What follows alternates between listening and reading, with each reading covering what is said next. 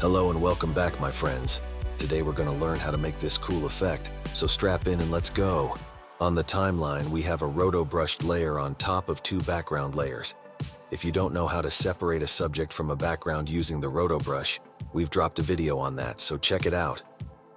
All good and well, I hear you say.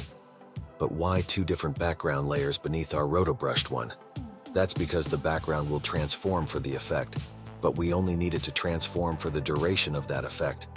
We could do this with keyframes, but the easiest way is to use two backgrounds, one with the effect and one original.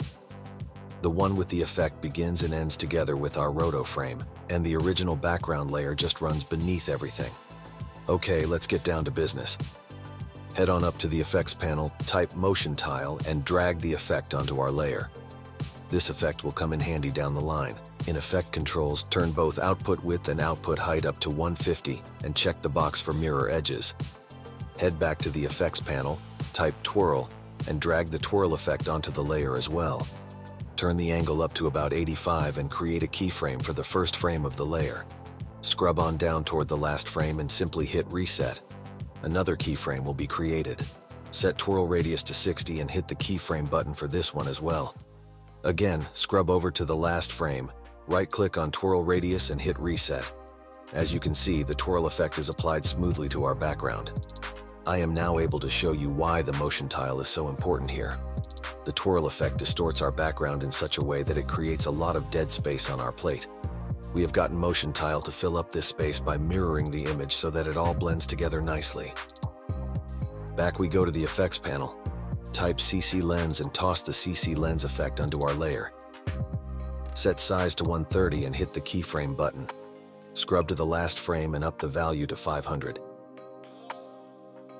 Again, we head to Effects, type in Turbulent, and drag the Turbulent Displace effect onto our layer. Put this effect above Twirl and under Motion Tile in the effect chain.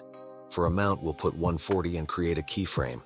Scrub to the last frame and set amount to 0. Already cooking with fire over here. Type Glow into Effects and place the glow effect onto our layer. We'll put glow threshold at 40 and glow radius we'll put at 85. Create a keyframe for threshold. Last frame, put it at 100. We now have an intense glow to kick off our effect. Drag the Color Balance HLS effect onto the layer. We'll set a starting color by turning the knob under Hue. I went with Bubblegum Green for this one. Hit the keyframe button for Hue. Make sure we are able to see our keyframes on the timeline by selecting the layer and pressing U, then scrub to the last frame. Click Reset on the Color Balance effect under Effect Controls. The effect now cycles through the color spectrum until it is back at our default colors. Let's push the keyframe for Hue to the front a little. This way the colors bounce back just before the rest of the effect finishes. Almost there. With our effects unfolded on the timeline, we can easily view all our keyframes. Select the last keyframe for everything and hit F9, turning them into Beziers. For the Pro approach, we'll click the Graph button and pull the outside inward like this. Looks smooth. We'll do this same process for every set of keyframes except for Turbulent Displace. Cool. Now as a finishing touch, some motion blur.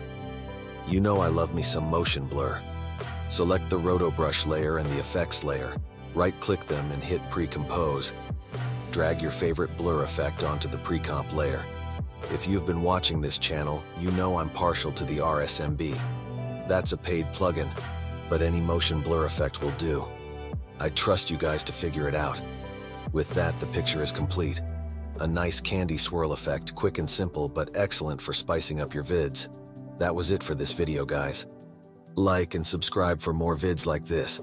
And as always, catch you all on the next one.